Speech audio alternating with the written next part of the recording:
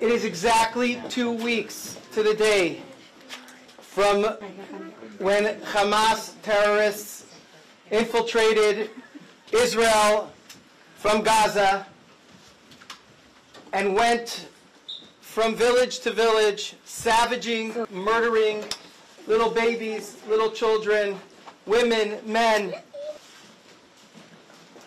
and taking hostage.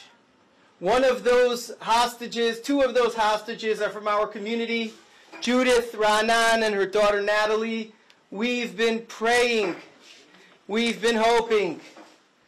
We have waited for this day, and sure enough, today is a most celebratory day, a day that we could have only dreamt of. And Natalie and Judith were returned to Israel. At the same time, it is critical to remember that there are still over 200 hostages, 200 hostages in the hands of vile, vicious, savage murderers and terrorists, Hamas. We want to use this moment to once again thank God for this incredible miracle today, and to ask